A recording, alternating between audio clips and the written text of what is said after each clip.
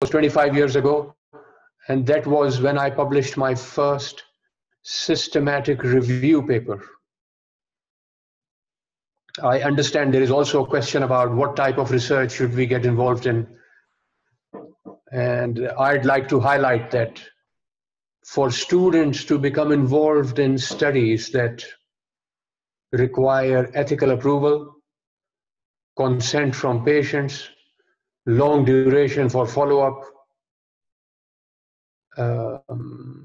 all of this is time consuming and maybe not practically feasible while you are still also studying for exams.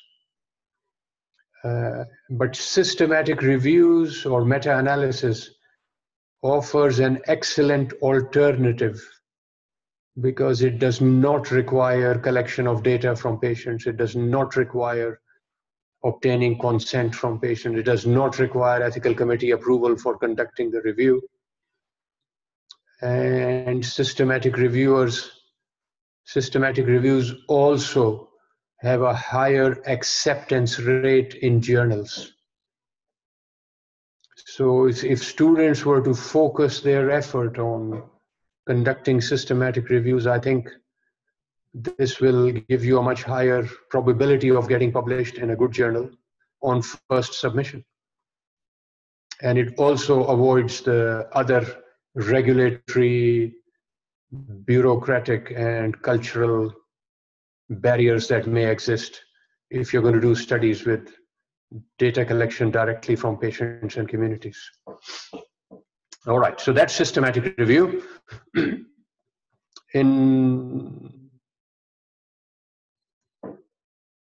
Since my move to the UK in 1995, I have been moving down south. First I was in Scotland, then I was in the Midlands in a city called Birmingham.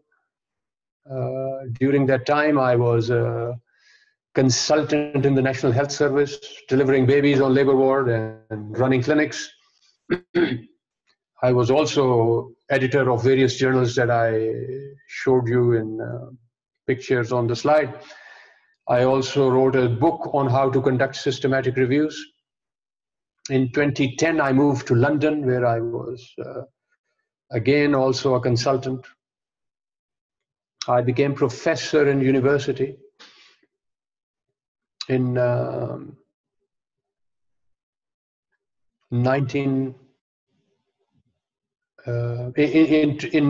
2005. The way research and clinical practice interact with each other is variable between countries, cultures, continents. It is possible that as medical students, you may see your role as a professional in the coming years, mainly as an individual who is providing care to sick patients.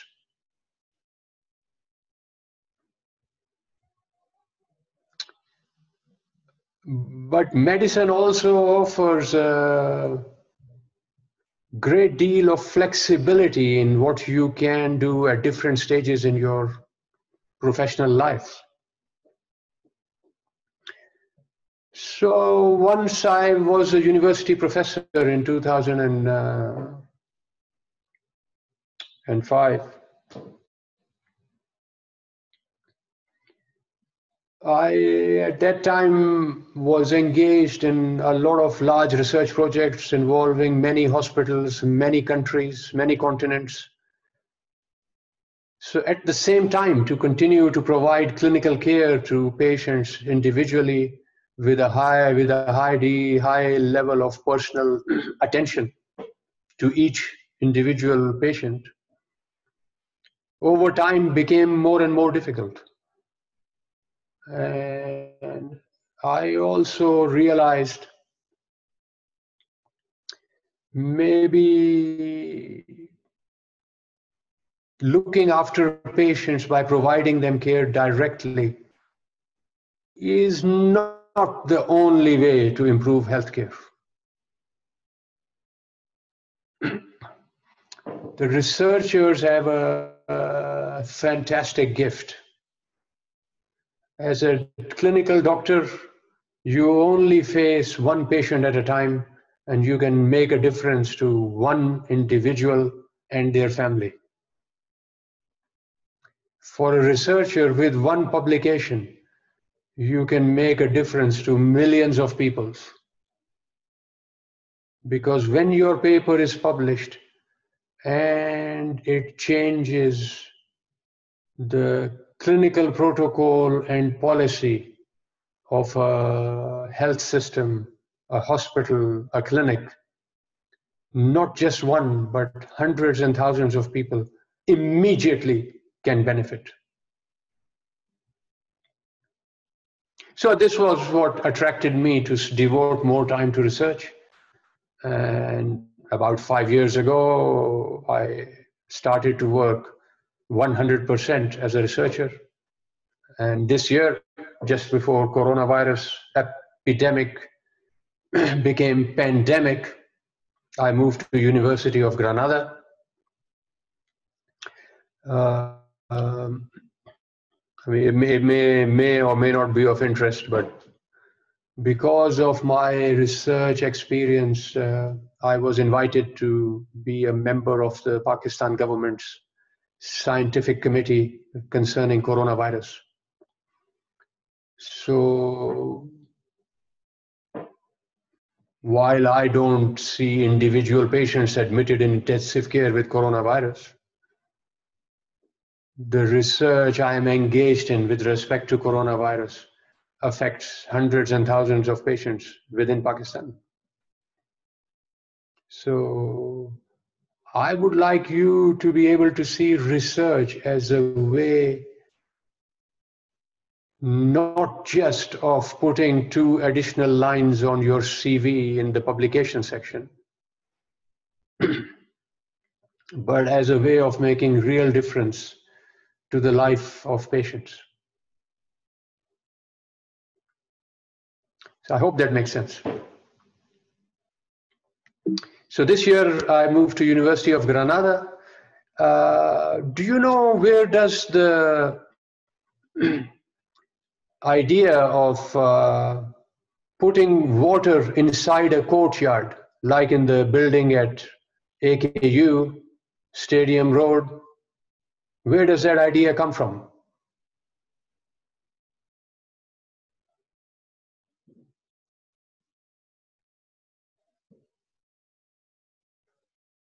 It comes from a building you see at my back on one side of the picture, the Alhambra Palace.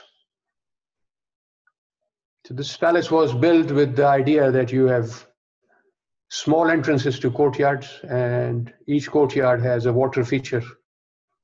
Because over here, the heat of the summer is the same as the heat of the summer in Karachi. The university here where I work is 500 years old, and its first building is called the Madrasa, because this university was established, its origin was in the times of the Muslims they spent in Spain. So here I show you the number of citations to my papers. I've published more than 400 papers. As an editor, I have evaluated more than 10,000 papers. And my own papers have been cited more than 20,000 times by other researchers. I have been invited to present seminars like this one, not by internet, but in face-to-face meetings, in more than 37 countries.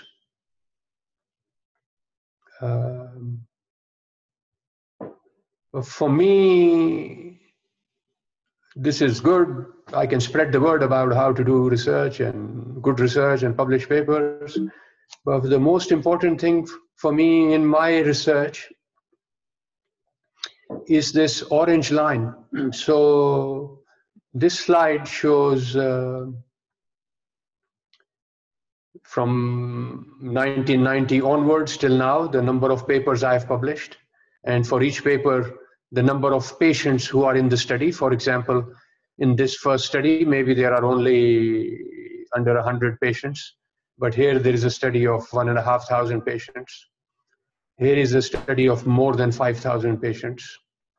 There is another study of more than 5,000 patients. The largest study I have ever done has more than 20,000 patients. And if I add all of these numbers of patients up during the course of my research who have given their data for the benefit of other patients, then this number is nearly 70 million. So research doesn't just happen by sitting in an office in front of a laptop. It happens because patients give consent for use of their data to help the society. So the most important people in research are not the researchers.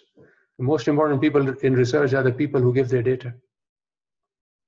This is the greatest privilege I have had as a researcher, to be able to use people's data with which to publish papers, and with that to then improve healthcare.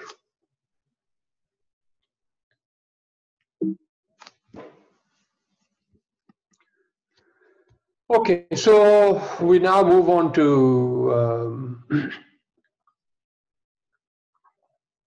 what is a medical journal, what editors like, what you as authors would like, what your clinicians, what your readers, the clinicians would like, how to write the abstract, and how to write the title and introduction. Okay?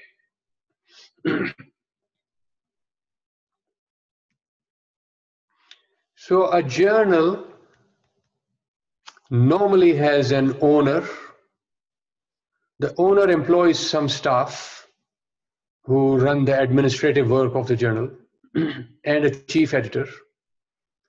And the owner also appoints a publisher. The chief editor appoints an editorial board and editors. They follow the instructions of organizations like International Committee of Medical Journal Editors or Committee of Publication Ethics. With this, they create a strategy for the journal.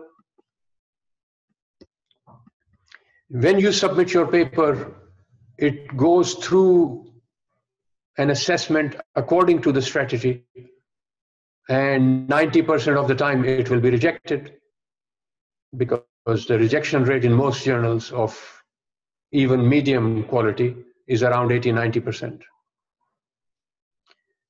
And the 10% that are accepted then become publications. These publications are put together on a website with PDF files, and this is called a journal. So you see these green dotted lines? All the stuff concerning research and publication is happening over here. The publisher has nothing to do with it. They simply put together the PDF files into a journal. The owner of the journal should have nothing to do with it. The process of assessment of papers should be an independent process run according to some set principles and strategy.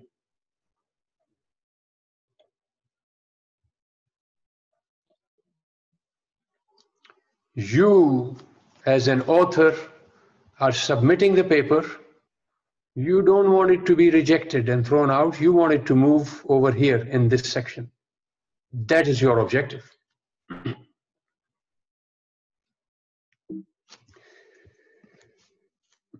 This is the Committee of Medical Journal Editors, Committee on Publication Ethics. There are different types of journals, open access. Open access itself is of different types. Beware that there are also predatory journals whose job is to make money by offering publication. This journal, when I was the chief editor, contained more than 40 editors. So we received 1,600 papers a year, 40 plus people assessed it, and we rejected 88% of them. So this is what the author is up against.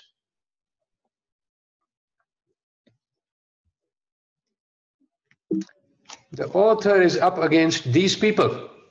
These are the editors of a journal. I show you a diagram of human beings because these assessments are made by individuals who don't just assess science, but they also have their own feelings, opinions, experiences. So you as author might think that your audience is the reader, the clinician who will read your paper. But actually your audience is not them. Your audience is the editors. Because if they reject your paper, it will never reach the clinician. So you should get to know the editors, because guess what? They have the power to throw you out of the match. Just like a cricket umpire does or a football referee does. So these editors are in fact umpires and referees. In fact, peer reviewers and referee is a common word used for people who assess papers. So I'd like to just stop here just for a moment and see if people have any comments or questions. And I would like to also see how the system of interaction with colleagues will work.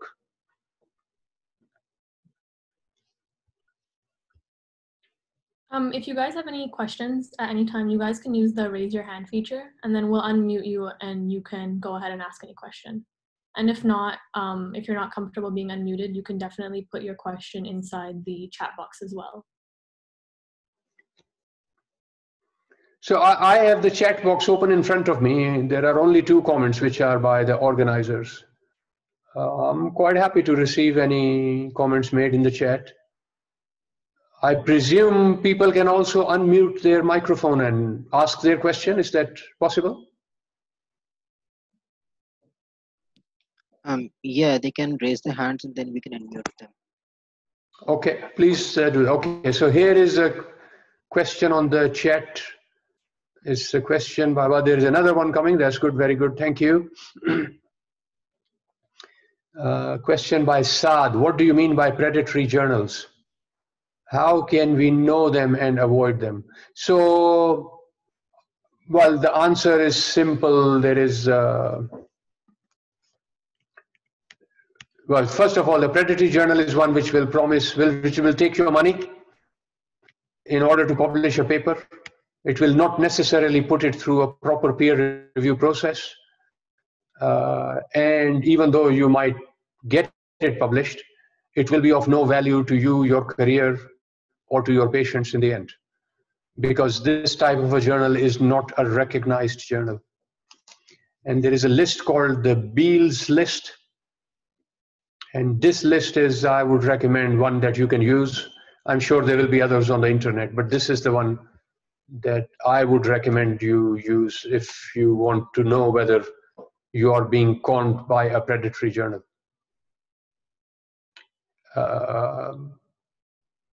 Maybe you know that Pakistan itself has nearly 100 medical journals. About 74% of them, about 70 or 74 of them are recognized by the Medical Council. The others are not recognized or in the process of being recognized or have been rejected and will reapply.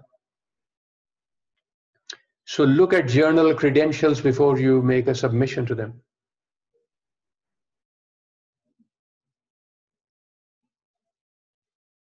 If you write to the editor, there is a question from Mir Rafe.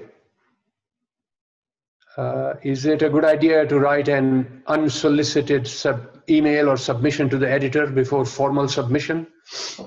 I'm paraphrasing it. I don't think it is a good idea.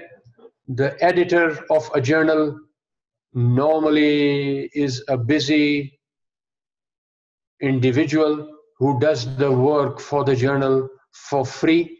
in their free time, not in their normal working time. They are not an employee of the journal, usually. They don't have time to read unsolicited messages. So I would not encourage this type of approach. It might even annoy them. So it might have the opposite effect of what you want to achieve. Use the formal process of the journal that they have advertised. Another question is, are all recognized journals peer reviewed? The answer is no. You will need to check what process each journal uses. I think in Pakistan, for medical council recognition or higher education commission recognition, it is necessary that the journal should have peer review. But guess what? What is peer review? Well, the peer reviewer shouldn't be a friend of the author, shouldn't be a friend of the editor, should be an independent expert. Identifying these people and convincing them to provide peer review is not easy. And peer reviewers are also busy people who offer their assessment or refereeing, usually for free. So they are also doing this stuff in their free time. It's not easy for a journal to create a pool of high quality peer reviewers. So that's why I urge you to pay attention to the merits and demerits of the journal where you intend to submit.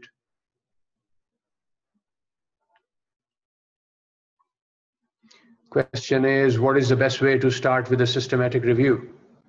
Sometimes it's quite difficult to find a mentor. Well, Pavan, if you are at Aga Khan University, the SRF should go to the dean and make a request on behalf of the students to say, please, amongst your employees who teach us, can you get some of them to acquire expertise in systematic reviews so they can be our mentors?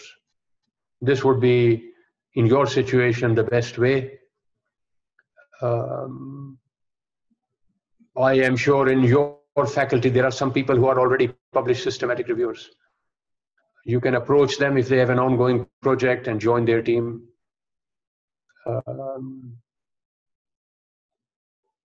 That's all I can say. I think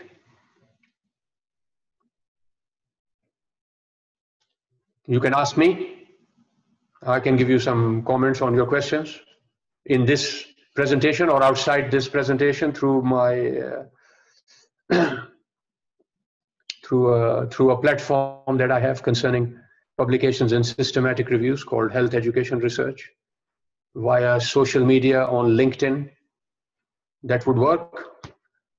You can also buy my book on systematic reviews. That could help too. Then next question is by Zafar, Shanial Zafar. Is it true that qualitative studies carry a generally higher rate of approval? Well, I think the opposite is true. Qualitative studies have a higher rate of approval among social scientists, not necessarily amongst medical scientists. If you think about it, in very general terms, there are two types of research. One is answers the question, what happened to people, or what did people do? These are observational studies. Qualitative study is a type of observational study. And another type of research is answers the question, what should we do in the future? This type of study is called an experimental study or applied research study. So the first type of study does nothing to change anything. Because simply by making observations, you don't change anything, right? To change something, you need to do a study that creates an intervention that will be used in the future. So applied research is what changes things. Observational research usually does not change much. Well, there are some circumstances when observational studies will and can bring about change. But usually it is the experimental studies or applied research studies that are at the forefront of people who invest in research. And with this information, it's possible to determine what doctors and patients should do in the future. What doctors, patients, nurses, midwives, radiographers, healthcare assistants should do in the future. I hope that makes sense. Okay, shall we move on? Yes, I think we can move on, and then people who have questions can continue putting it in the chat or use their or unmute their mic after. Okay. Yeah. Thank you. Let's go back to the slides. So we've already spent about 40 minutes. Is the pace too slow?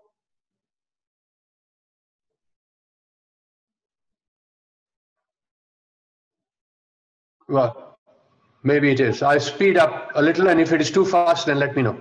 We have till 7 o'clock, so we have an hour and 20 more minutes, so then you can pace yourself based on that. Accordingly. Okay, very good. Thank you. So these are some of the things that go wrong in research. People can present their own positive findings and not report the negative findings. They can claim they are making unexpected findings. They can cheat during the course of the study or after.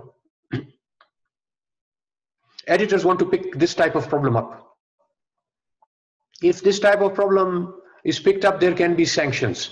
But the first important thing is to recognize that these are 4 examples: plagiarism, duplicate publication, salami. These are the different definitions.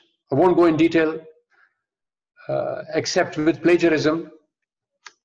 When you submit a paper, the journal normally would put it through Authenticate or Turnitin or some other such software. And in this paper, one can see that 34% of the paper, the text of 34% of the paper exists somewhere else, or has a source somewhere else, or an original source is somewhere else. So it can appear that there has been copying, word by word copying of text. So this is called plagiarism. One of the email questions was, how can one avoid getting into problems with it? I think these are my three pieces of advice. Reference the original source. Use your own words to describe what somebody else has written.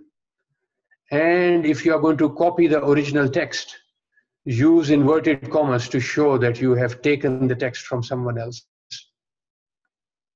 If you have done these 2 or 3 things, then I think you will stay free of problems related to plagiarism.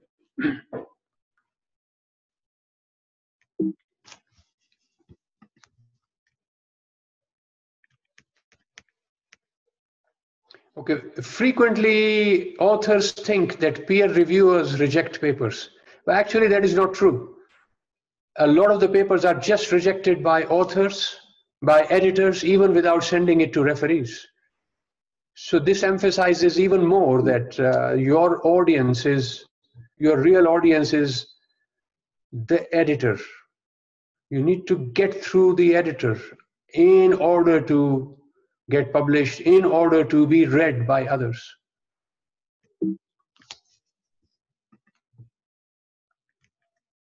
So give you an example of a study I was involved in. The idea was conceived in 1996. Recruitment of patients started in 1998. Patient recruitment finished in 2006. The write-up of the manuscript started in 2006 and published in 2009. So you can see the life of an important large piece of study is long. That's one reason why I advise you to consider doing systematic reviews, because they can be, depending on the number of studies to be included, completed within a few months. Your idea is to have your paper converted from a Word file into a published PDF file as soon as possible. You want to receive this kind of an email: I am pleased to accept your manuscript. Your paper will be published within 7 to 10 days, etc. But your readers have a different objective. Their objective is to combine their knowledge and experience about patient care with the knowledge you publish in your scientific articles, so that they can engage in evidence-based practice. So the papers are the E of the evidence-based medicine. It's a noble endeavor to write papers, because without it, evidence-based medicine is not possible. Here are the 4 steps of evidence-based medicine, and you can see that identification of papers, appraisal of the papers, and using to put them in practice are the key steps. The paper has this structure. It's called IMRAD. Starts with a title page and abstract, then the IMRAD, which is Introduction, Methods, Results, and Discussion. And then acknowledgements, references, and tables, and so on. And the initial assessment is based only on these 3 things, usually. So nobody reads your cover letter, nobody reads your results section, nobody reads your discussion section. Your title, abstract, and introduction have the strongest influence on the initial assessment by the editors. So this is what you really need to focus on when writing. The process of research from clinical problem to change in practice is long, and development of the idea, question formulation, study design, all of these initial steps give you clues to what could be in the title of your paper. So let's look at what is the research question. You can see question formulation is the second step after the first idea comes forward. Because if you cannot formulate a question in a scientific manner, you cannot proceed with a study. So here you see an image. The idea comes in my mind: is the driver a man or a woman? And I want to convert this into a scientific question. I will use these headings. The participants are drivers of this BMW. The comparators are other drivers. The test is the way they fill petrol in the car. And to check the gender, well, I could use a blood sample to check chromosomes, but I could also do psychological tests or examine the attire or hair style. With this question and a particular study design, I can in fact now conduct a research project and answer my question. So this process of framing the question in a manner that can be subjected to a scientific study is the first step. We frequently hear the term cohort and case control study. Case control study is a very confusing term. In a cohort study, basically, we take people, we follow them up We measure their exposure to something, whether they are smoking or not smoking, follow them up to see whether they develop cancer or they do not develop cancer. And then with that information, we can determine whether cancer is related to experience of or exposure to smoking. This study moves forward in time in follow-up of patients and is called a cohort study.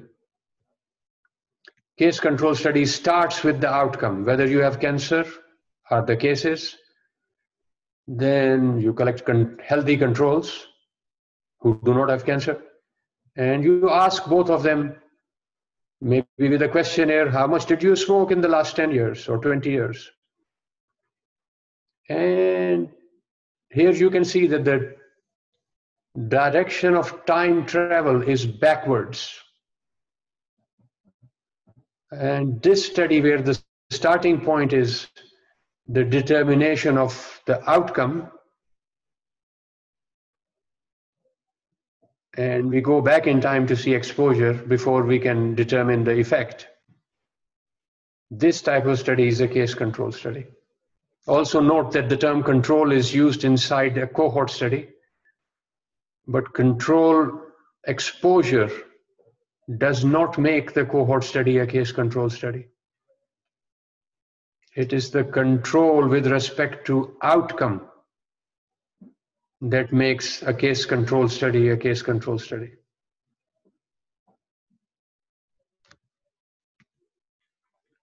So if we ask the question, in coronavirus pandemic, do people exposed have a risk of lymphoproliferative disorder? The exposure is PCR test for corona positive or negative. The outcome is a disorder confirmed by laboratory tests like histology, and the design could be cohort or case control. Make sense?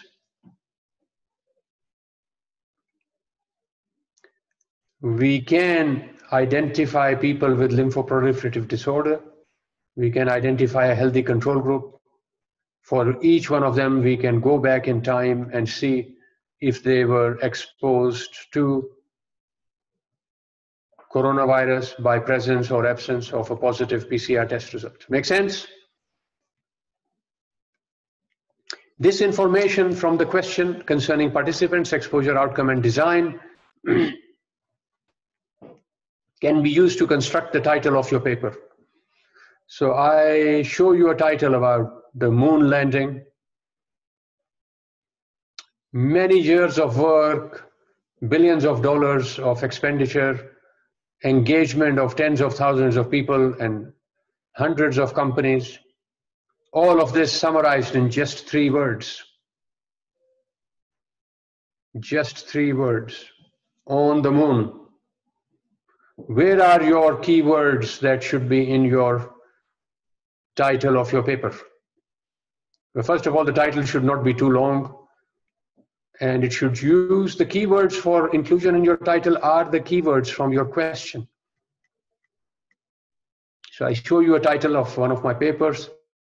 Here you can see the study design is in the title. Here you can see the intervention is in the title, outcome maybe not. Another paper, study design is in the title, intervention is in the title, outcome is also in the title.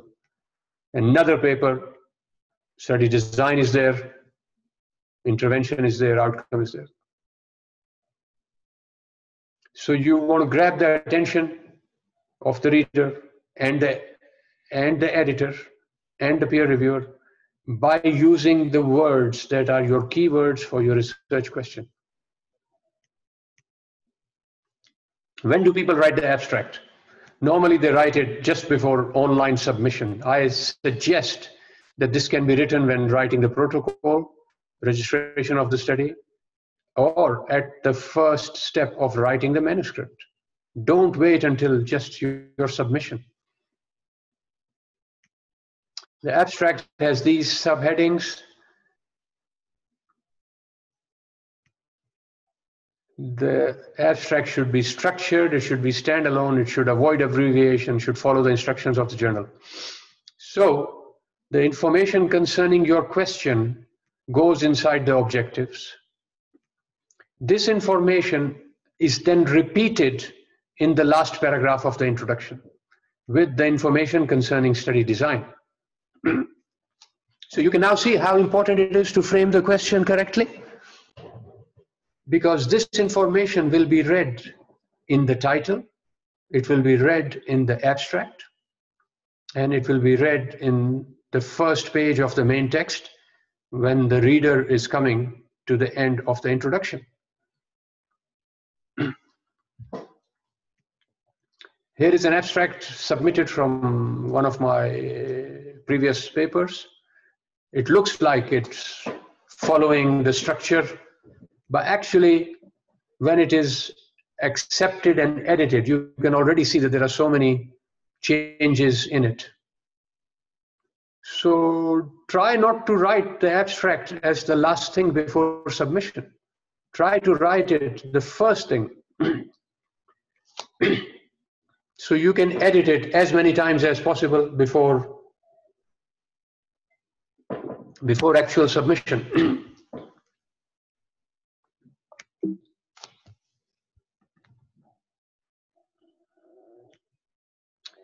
Here are some guidelines on how to write manuscripts on a website called Equator. Each type of study, randomized trial, observational study, systematic review, qualitative studies as well, all have instructions or checklists on what should be reported. So use these checklists. Even submit the checklist with your manuscript as an appendix. That will be appreciated by the editor and peer reviewer. And these checklists tend to be something of this kind. They ask you to do this in the title, and when you've done this, you just report the page number of the manuscript over here. Structured summary, page number. Rationale, have you given it? Give the page number. So by reporting the page number, you more or less confirm that you have reported this in your manuscript. And this is what editors are looking for.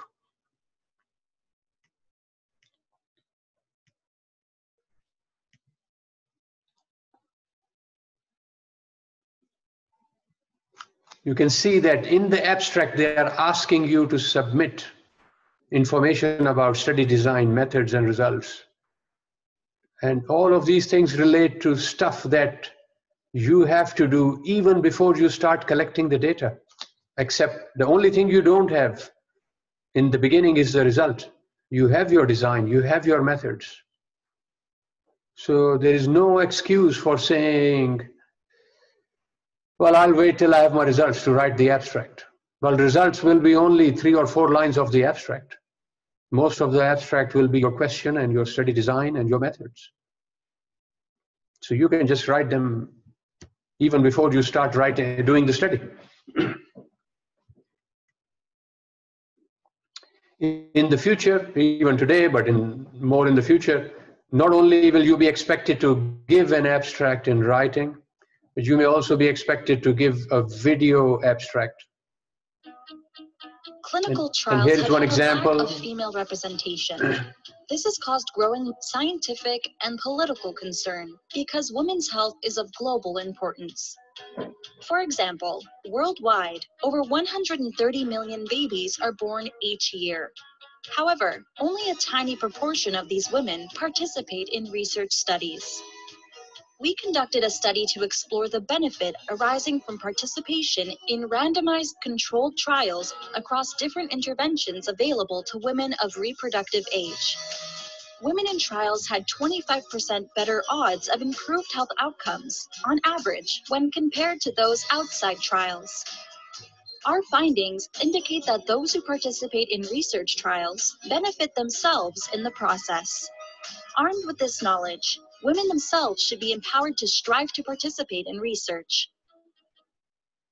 So you can see that there is now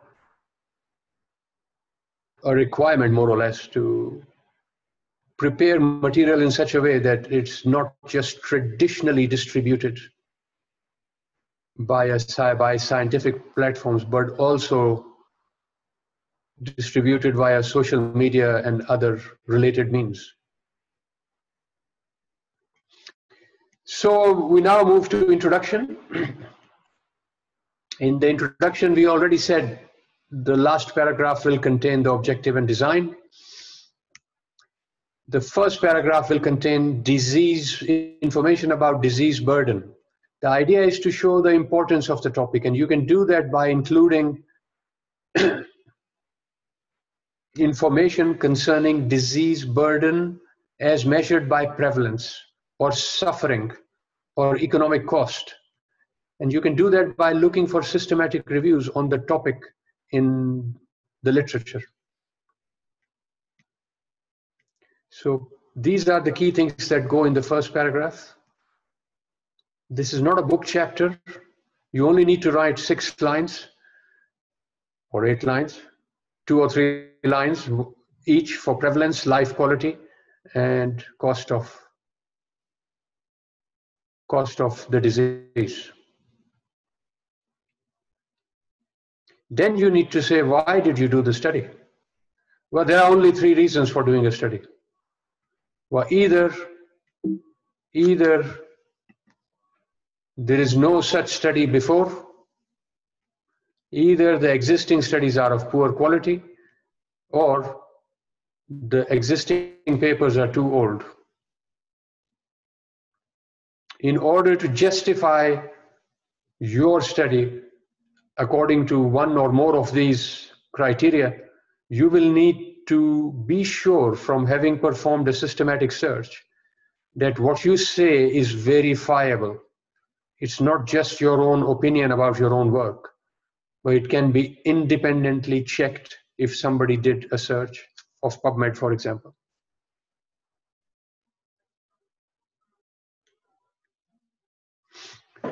Okay, when you talk about quality of other studies, frequently you have to criticize other papers.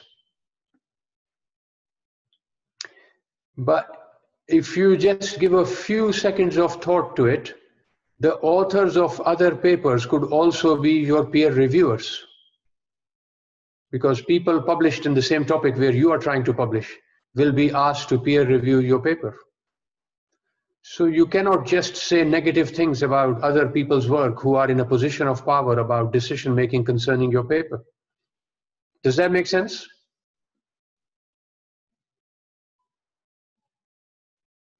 So I suggest the way to go about it is, I show you with an example. Here is a paper. There is already a published systematic review on this topic. The discussion section of any paper should have something written about the limitations of that paper. So what you can do is take the previously published paper, pick up its reported limitation by the author themselves, and just put that in the second paragraph of your introduction. And you can use inverted commas and references to the original source. And this way, if the peer reviewers happen to be the author of this paper that you are wanting to criticize, they will be able to see that you have written what they wrote. So instead of being upset with you, they will be happy with you. Makes sense?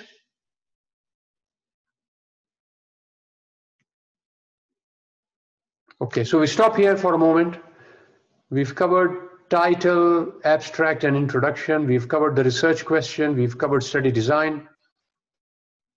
And we've covered some tricks on how to write the difficult text of the second paragraph of introduction, where there is a risk that the study you need to criticize in order to justify your own study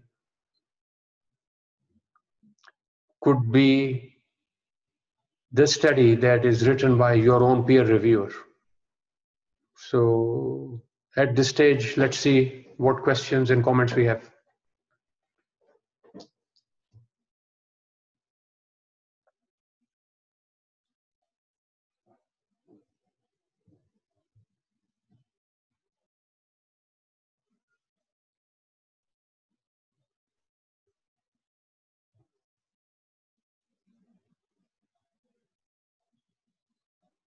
Guys, if anyone wants to unmute them, I can ask a question. They can raise their hands and we'll unmute.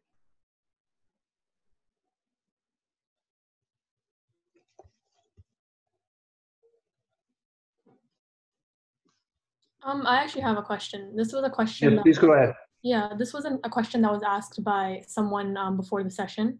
They asked that how can they change the language of the manuscript to be more, I guess you could say, professional and suit the style of the audience.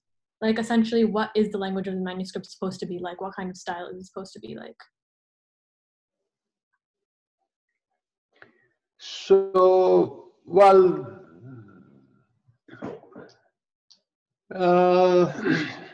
people say the best way to become a good author is to first become a good reader.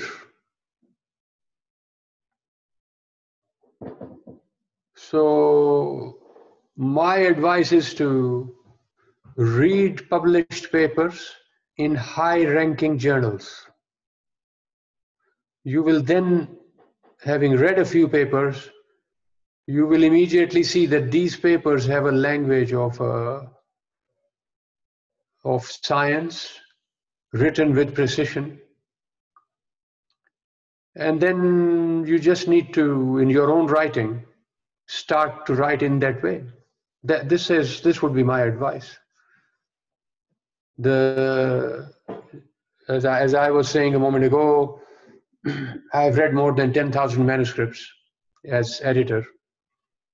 And I can assure you that some of the worst manuscripts that I've read have come from native English speakers.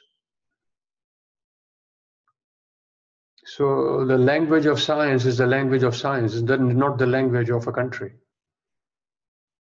And science is universal, so anybody who can learn the language of science can write good science.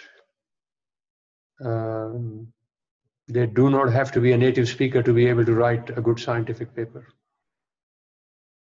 I hope that addresses the comment.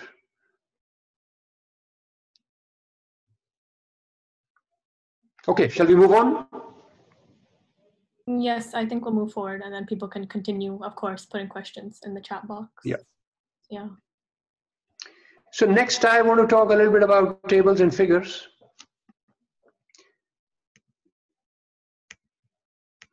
So once your paper has been read and thought to be suitable, the next thing will be that the editor or peer reviewer will turn to figures and tables because they want to verify what you have said in the abstract is in fact repeated or shown by data in the figures and tables. So pay attention to detail in figures and tables. Figure and table also need to be standalone, like the abstract. So here is the figure. You can see that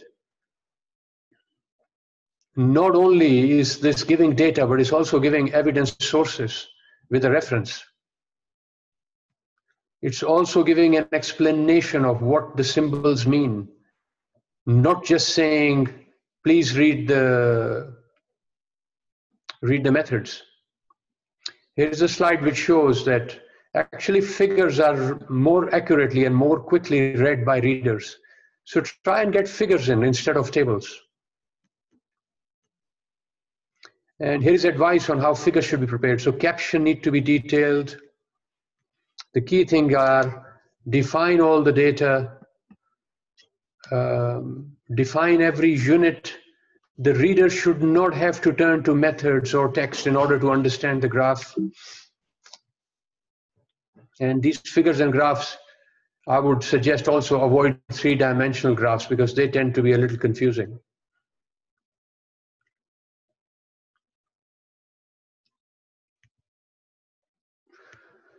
Here is an example of a figure which is more or less showing you data that could be easily presented in tables with numbers and percentages. But here it's possible to show all that information by putting the number inside the bar chart. And this way, you can demonstrate also to the editor that you are making an effort more than a standard author.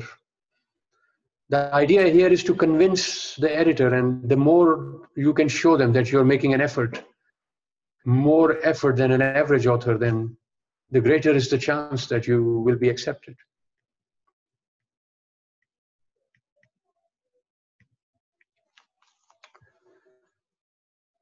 So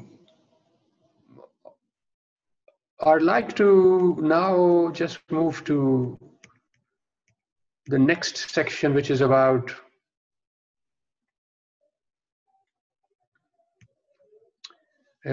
discussion. But before that, if there are any questions on figures and tables, let's address them. And if there aren't any, then no worries. One of the questions I'm frequently asked is, how should I select a journal? So here I have some tips for that.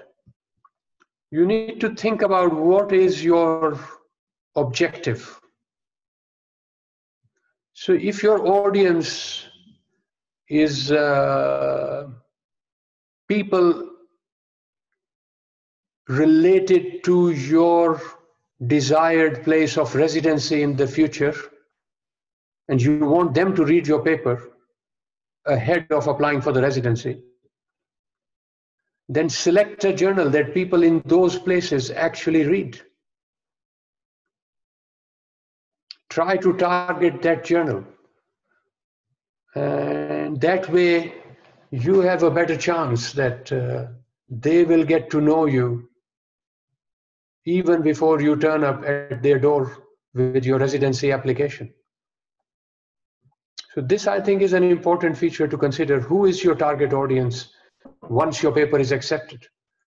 And that target audience after acceptance is usually related to some professional objective.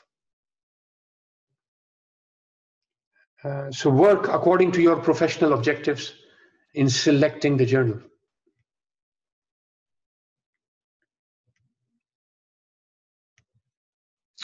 Okay, we move now to discussion. Before that, you will need to write methods and results. But for methods and results, the only thing I can say is that each method and each result for each study is unique. So it's almost impossible to give any general advice about what should be in there, other than whatever is there should address your question. It should let the editor know that you present the findings as directed by your question.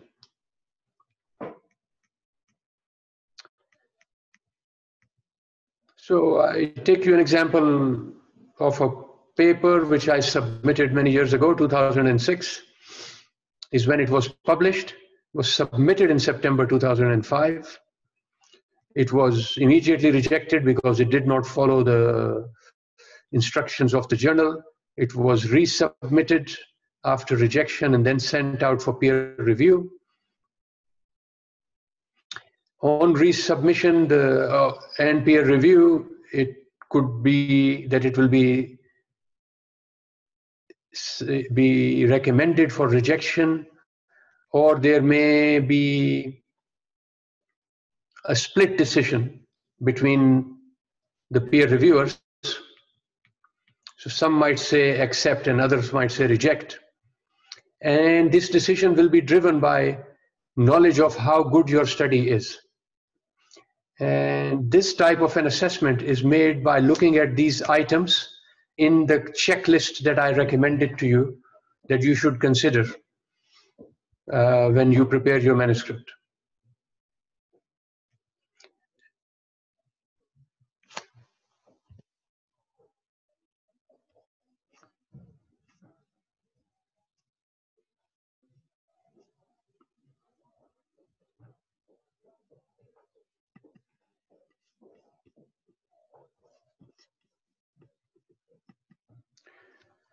So coming to the discussion, the key thing about discussion is that it should also be structured like the abstract. So using the guidance given in this published paper, we can think of 4 subheadings. Main findings, strengths, weaknesses, comparison, meanings of findings, and conclusion. So the main findings will come from the results reported in the abstract. So here is an example. Here are the results in the abstract, and the same results are reported here in the main findings of the published paper, but they are without any numbers. So this conversion is simple. You take 68% from abstract and call it 2/3. So the change is more or less straightforward. It follows naturally. How to convert numbers into words is the trick. The next thing is conclusion. This comes from the conclusion of the abstract also. So here is the conclusion written in the abstract, and the text is almost identical. You can just add a few more lines after repeating the same line that was in the conclusion of the abstract. The introduction, you had referred to some studies, some previous studies. You can use those studies again, but this time you compare your results with the results of those studies. In the introduction, you were only commenting on their methods, not on their results, because you were highlighting their weaknesses. Here you have a chance in discussion to compare your findings with their findings.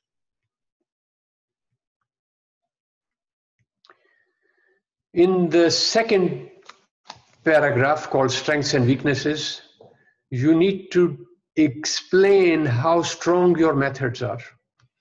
So I'll give you an example. If you need to say that your study has some limitation, please give it with a positive ending. So don't just say this is a limitation of my study. They also say what you did about this limitation. So here is another example. You convert these negative words into positive words. So here you are explaining that there is a limitation, but I have done something about it.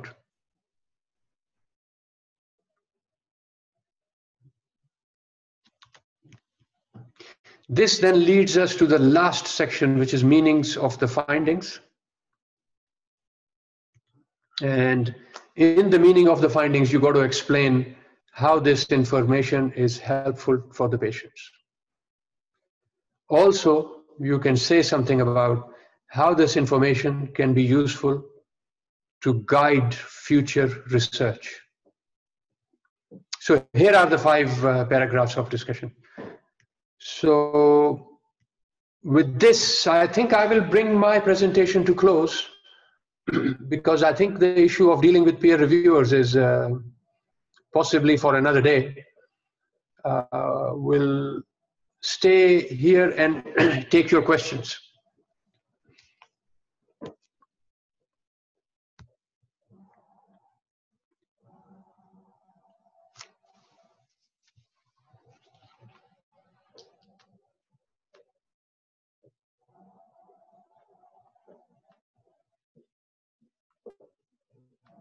Castilla-La Mancha ha decretado este sábado restricciones de nivel 3 para las 4 localidades de Toledo con más intercambios.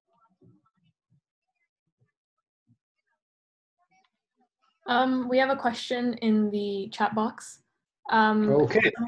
Yeah, so someone asked if it's a good idea to add subheadings to the discussion and the results and also to the methods. Let's see, what is the exact wording? The question is, yes, definitely all 3 sections should have subheadings. It makes reading very much easier. So also I would give a couple of other pieces of advice concerning the write-up.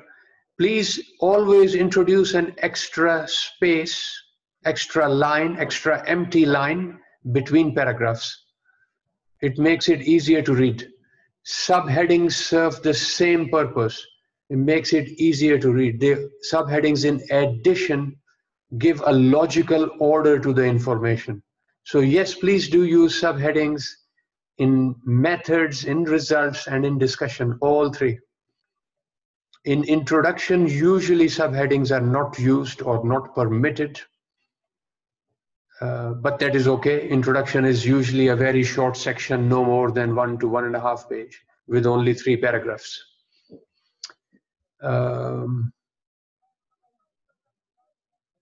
There is a question about letter to the editor.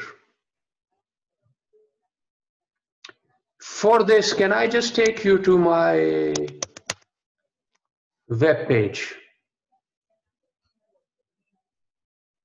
Because on my Facebook page, there is already advice on how to write a letter to the editor. So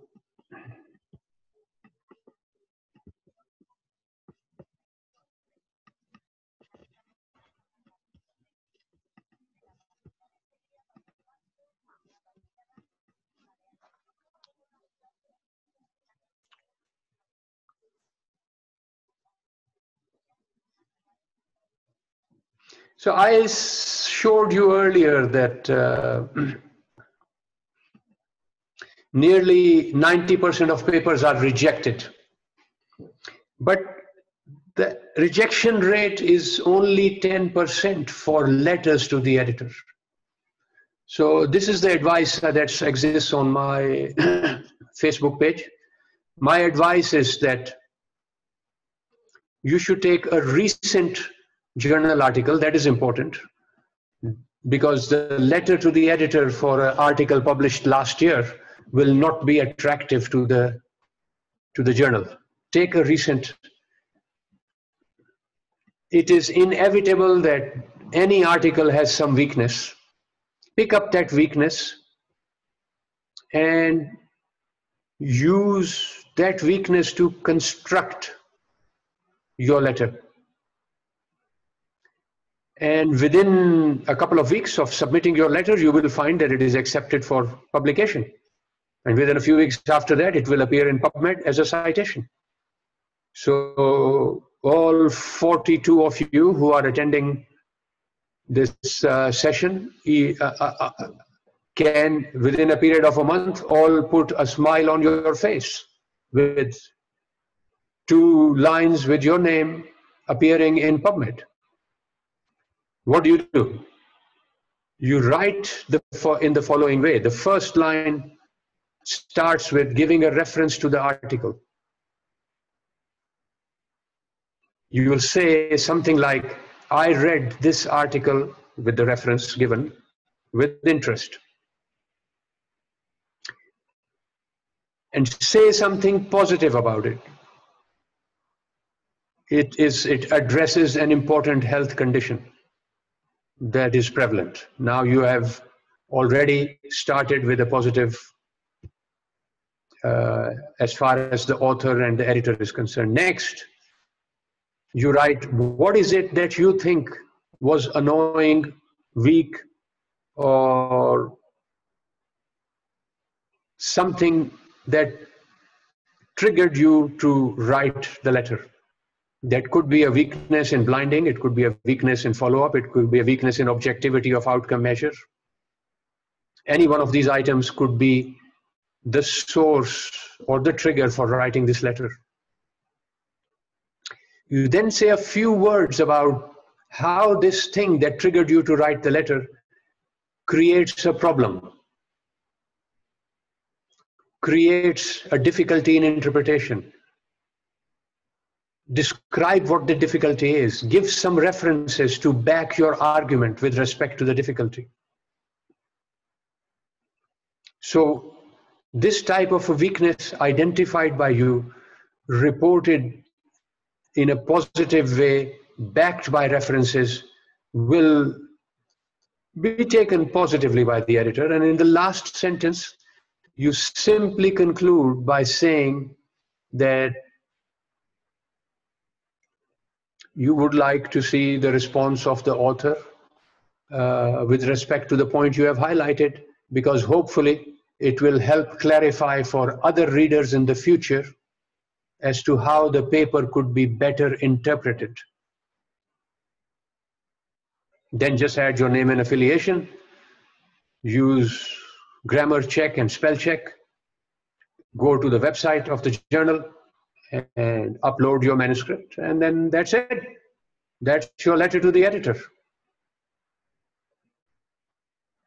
I can offer to read and comment on a letter to the editor written by any of you after this session is over. Right, so I hope that addresses the question concerning letter to the editor.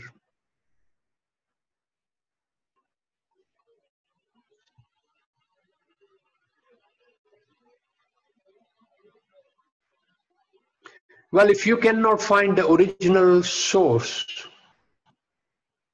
you should not cite. You should not cite something where you have not been able to assess the original source.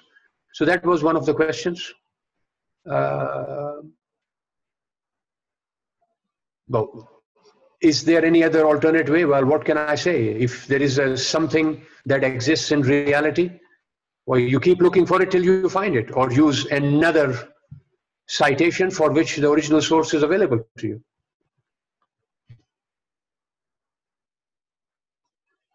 I hope that helps, Muhammad Saftar.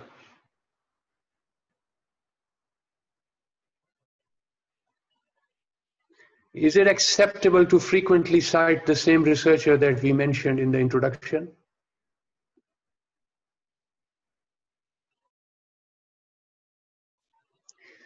Well, look, the issue of citation in the literature in the introduction and the discussion is that these citations have to be related to your work. So it is inevitable that whatever you cite in the introduction is suitable for also citing in the discussion. The only difference is that you cite different elements of the same paper. So the introduction would normally deal with methods of the previous study, whereas the discussion would deal with results of the previous study. Or another aspect, comment made by the author in their own discussion, that could be, or a letter written about that paper by another researcher could be a citation. The story develops, but it has to develop around your own topic. So unless your topic has a zillion citations, but in any case, relevant citations would very likely appear both in introduction and discussion. Then another question is, would it be advisable? You also, in the previous question, you are concerned about repetition. So look, we are not writing a novel. We are writing science. Here, repetition is expected. For example, when you are writing your methods and results, it is expected that it is written in the abstract. It's also expected that it is also written in the method section and the result section. It's also expected that the result sections also appear in the tables and figures. Then it's also expected that the same results appear again in discussion. And the methods and your comments on the methods also appear again in discussion. So the repetition is the name of the game in this type of writing. So please don't be afraid of repeating the citations. Except you just have to be careful that you're not repeating the same idea or exactly the same words. I mean, even repetition of exactly the same words is permitted between abstract and main text. So please don't be fearful of repetition in writing. Next question is, would it be advisable to mention every limitation of our study in the discussion, or will that decrease our chances of acceptance? If you do not mention the limitations of your study, that will decrease the chances of getting accepted. The editors are usually experienced researchers they know that no study is conducted without any flaw. Every study has some flaw. So it makes no sense for you as an author not to talk about a flaw of your study, which the editor expects to read about. He will be, or she will be disappointed if this information is missing.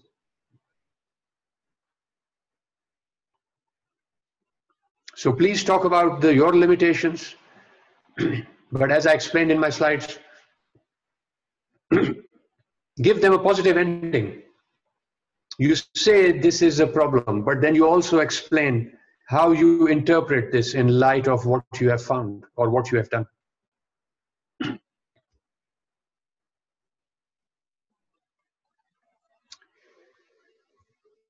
Okay, there's another question about how important is it to take permission before using a tool? Not all tools need permission. I mean, what what permissions are needed? Well, basically, you just when a paper is already published, it's in the public domain. If you cite the source, then you can use the tool. There's no problem with it unless the tool states that it is copyrighted and the permission of the copywriter should be obtained. In that case, you will need to write to whoever the copyright holder is. Well, if they are retired or dead, well, you still just write the email. You may not get any answer, or you might get an answer from the person to whom they have transferred the copyright. But your task as an author is to seek the permission. The fact that they never replied to you is their fault. It's not your responsibility to reply on their behalf. So when you submit your paper, you can say to the editor, I sought the permission as was required, but I did or did not get the answer, depending on what happened.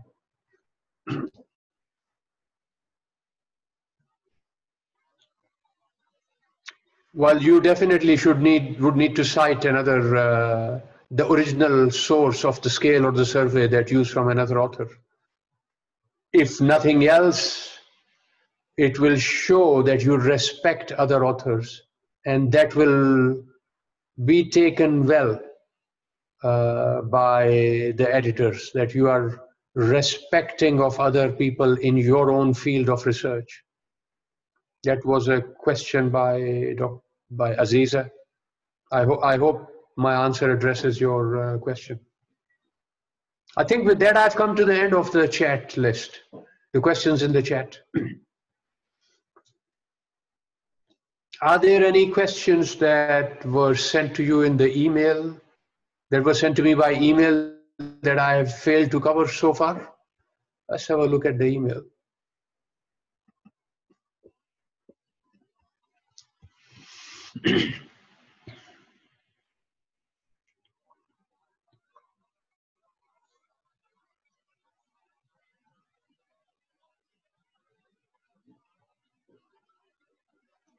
Well, the question about the second question, well, this one about what aspect of research made me think about becoming a researcher,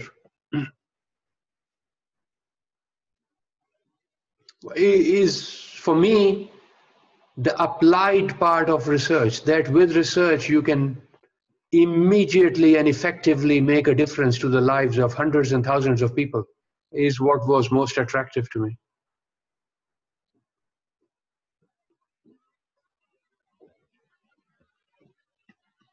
I think on this question I have already advised that I believe systematic reviews are a good way to go at your stage in the career.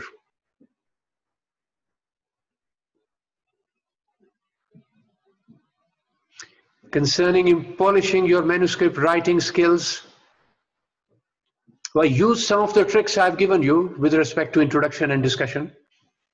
Use the checklists in the equator for writing methods and results. and read a lot of papers, not just to read about what is it that is reported, but how it is written.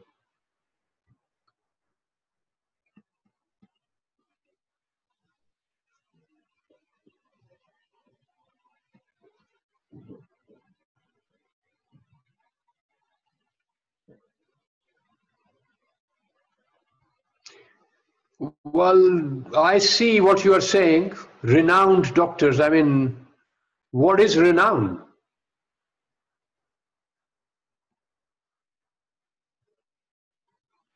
I don't know what is renown. But I understand what you mean. You mean people who you look up to appear not to give research importance. Is that what is meant, I presume? Well, what can I say? I mean,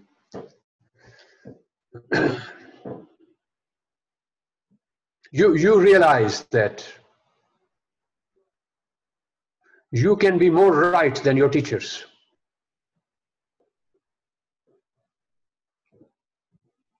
A student can, in time, be better than their teachers. If these people don't give importance to something that is important, that does not mean that you just have to follow what they deliver to you. You can develop your own image, opinion, ideas, work with them, and keep going to do stuff in which you believe.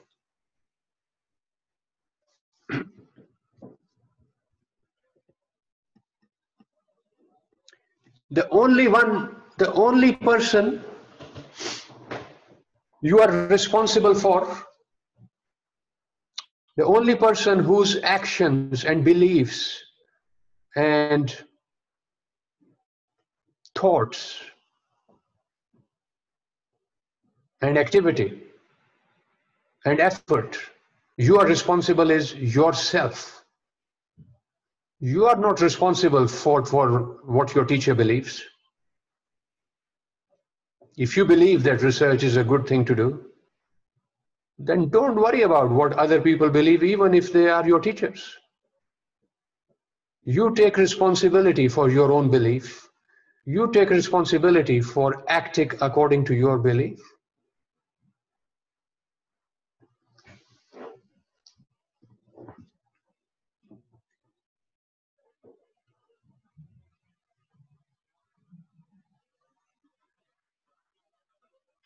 As a non-clinician, well, the good news is some of the most important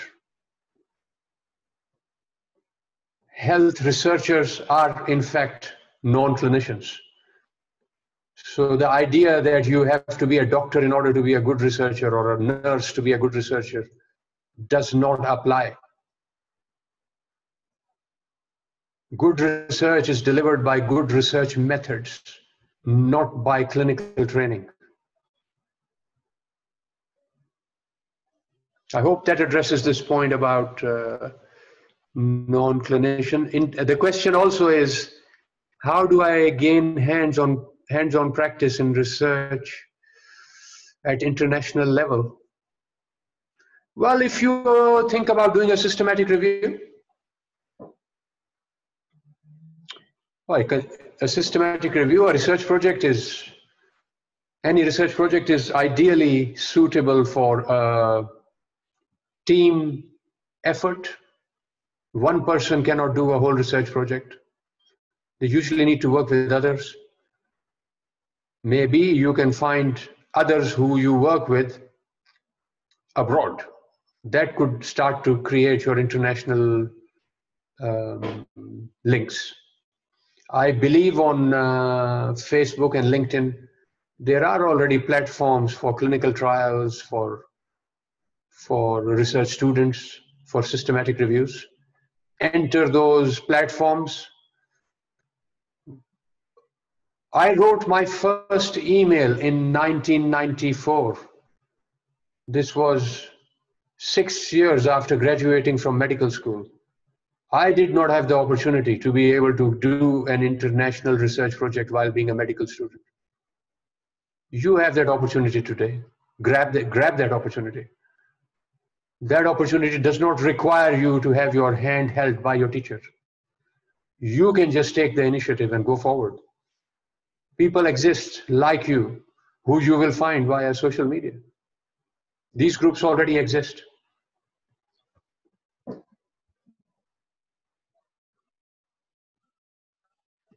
We already talked about this. Plagiarism we have talked about. How do I know the manuscript is of a standard level for publishing? Well, check what you have written against the checklist available in the Equator guidelines. So if you're writing a review, use the Prisma checklist. If it's a trial, use the Consort checklist. If it's an observational study, use the Strobe checklist. Then you will know. Can research be done without data collection? Yes, of course, research can be done without data collection. If you mean data collection from patients, then the answer is yes. You can do research by collecting data from published papers.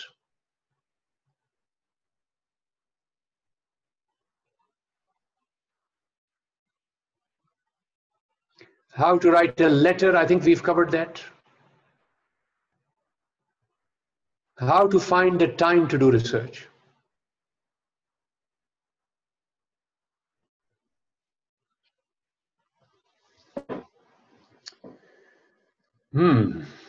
Well, that's to me a question of priority. Anything that you prioritize, you can find time for it. You cannot change that a day has 24 hours, but you can change your priority. So if you prioritize research, you will find time within the 24 hours available in a day. Then there is also a question related to how different is participating in research abroad compared to Pakistan? This is to some extent a difficult question for me to answer now because of two reasons. Number one, I may have traveled 37 countries to teach about research, but there are more than 200 countries in the world. And it's not necessary that my experience can address the question as put to me.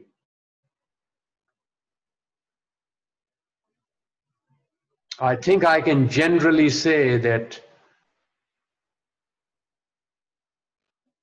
for people studying medicine or nursing, research is not given a high priority. A small proportion of us, usually based on our own initiative, become interested and then go forward with it. And then again, based on our own initiative, develop more training, understanding, and career in this direction. And I presume the same is true for colleagues in Pakistan. So that's so the second reason why I could not give an answer properly is that I have not been in Pakistan now, working in Pakistan now for many years. So I believe the culture in Pakistan itself has changed compared to the time when I was a student and a doctor.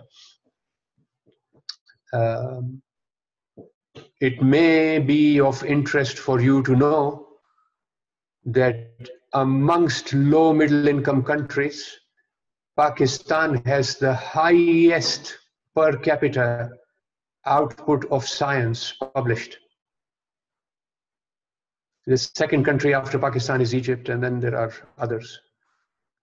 So I am proud as a Pakistani to present this information whenever I have a chance to talk about how low middle income countries are investing in research. I think Pakistan in the last 10 years has a landscape for research completely different and extremely advanced relative to 30 years ago when I was just completing my internship. So I think you are growing up in a country where the environment for research exists and is far better than the past generations. But what are your own comments about what I just said? How do you feel about your environment concerning research? Please feel free to make comments. I promise to keep them confidential.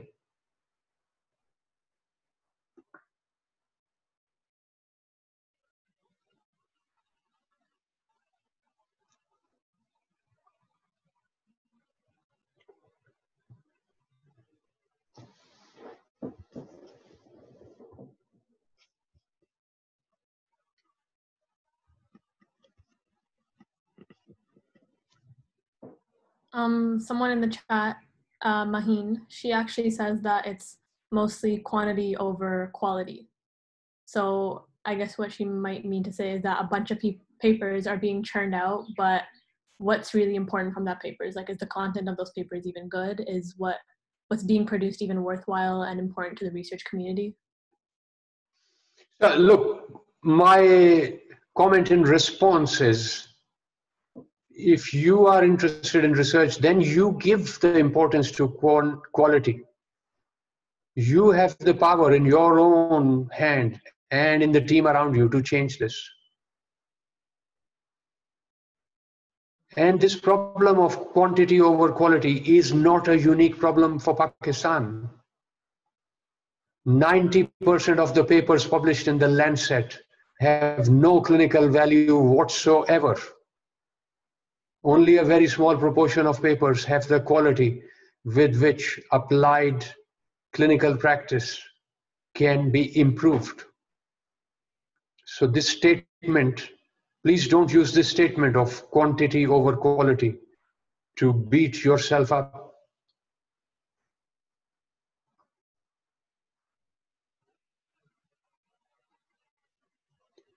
CV boosting activity.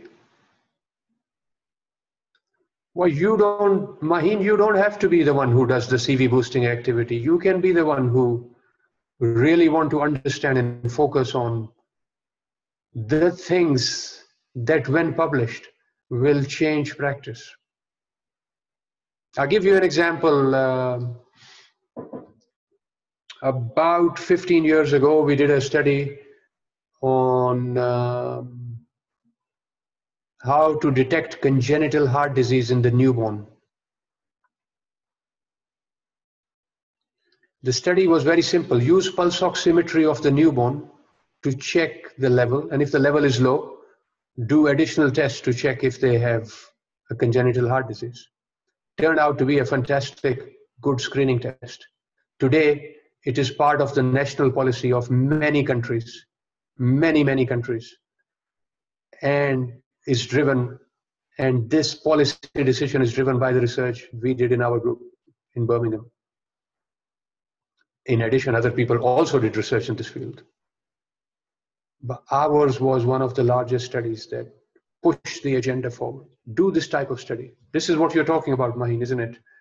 Get quality, get large numbers of patients, and this is how you make an impact. Maheen, do you want to unmute your mic and say something in Word? I'd be interested to hear what you have to say.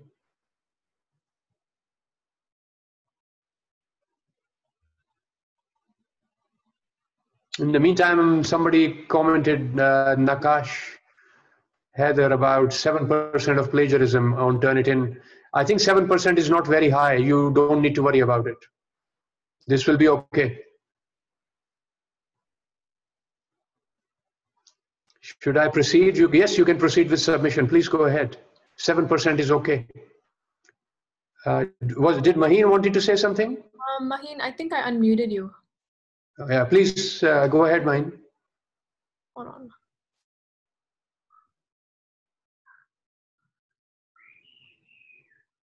Hi, can you hear me?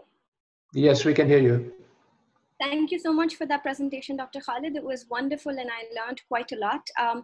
And I absolutely agree. The quantity over quality is a problem everywhere in the world. I'm just worried because now, especially for our generation, research has become such an important thing to have on your CV for residency or even to move up the ladder to be taken seriously in the medical field, that I believe that it's not being given the importance that maybe was given earlier on. It's no longer about passion. It's more about it being a prerequisite to actually be in a position in the future where you would be taken seriously. I don't know if that makes any sense.